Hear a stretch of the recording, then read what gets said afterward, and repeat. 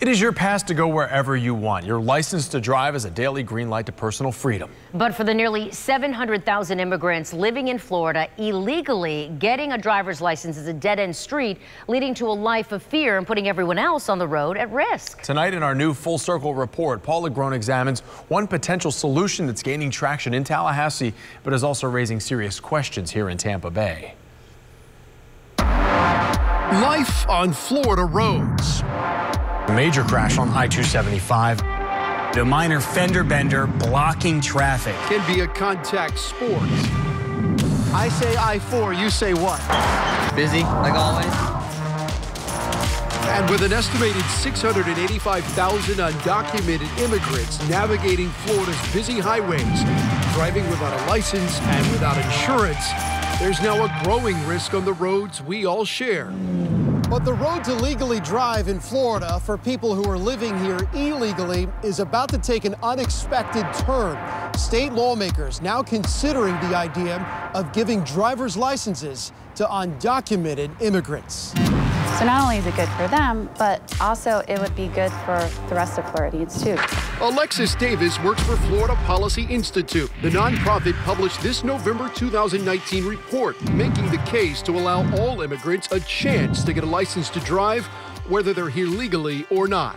Why should they be granted the legal right to drive? It's going to improve public safety when more people are licensed and tested before getting on our roads. The report also estimates $68 million in extra revenue would pour into the state from fees, taxes, and vehicle purchases. But it's the public safety angle that could be the most convincing selling point for lawmakers.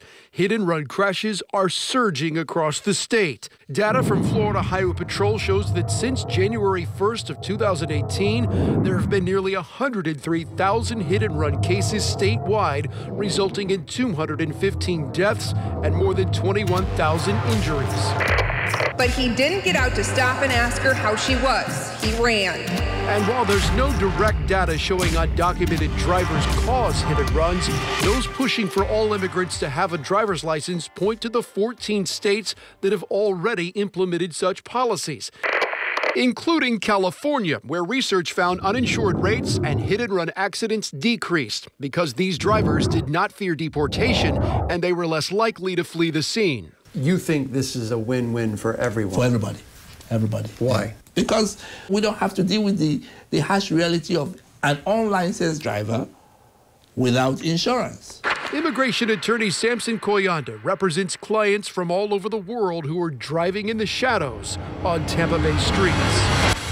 I've had clients who've been arrested for driving without valid driver licenses, and as a result of the interaction with local law enforcement, the federal agent is called and then they are taken to an immigration detention facility. And they're gone? Yes. So that one episode cost them... Correct. Being in the country. Just driving without a valid driver license, yes. If they live here, we have to deal with the fact that they live here. Sophie Hall is a working mom who built a career as a model. She moved to Florida from England with her family when she was 9. 5 years later, her parents' visas expired. I was 14. I didn't know what to do. What do you do when you're 14 years old and become an illegal immigrant? She has a driver's license now under the DREAM Act, but for years, she drove without one. It's real.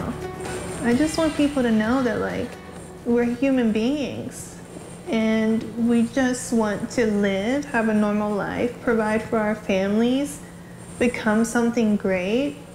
I want my story to be inspiration to others. And I certainly applaud the fact that they want to do better for themselves and their family. But it starts with following our rules. Undocumented immigrants having driver's licenses, is that a good idea? No. Unequivocally, no.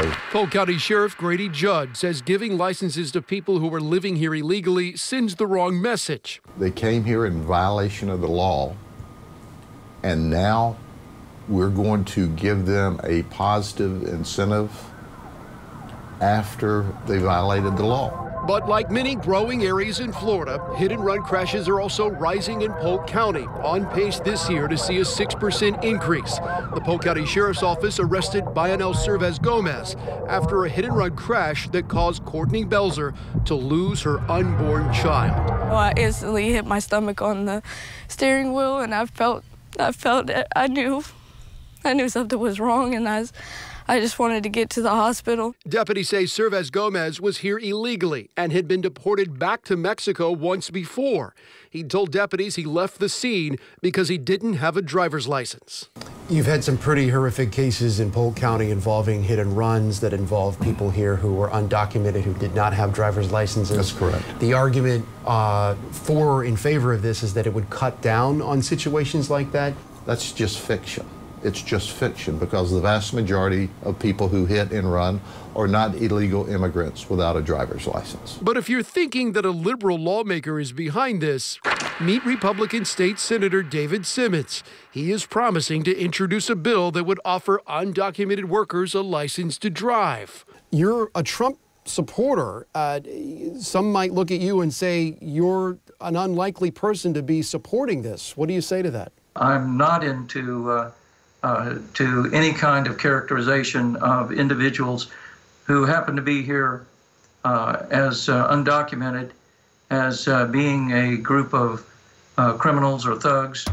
We need to solve the problem here. Freedom versus fear. Every time a policeman drove by, my stomach would fall. Safety versus law and order. To reward people who violate the law, violate the rules, is not appropriate. It's a complicated problem that's not going away anytime soon as Florida's immigrant population keeps growing. And Senator Simmons tells us he has yet to introduce the legislation for the 2020 session. He says it's a work in progress and he's waiting to get input from other lawmakers before he submits the bill. Paul LaGrone, ABC Action News.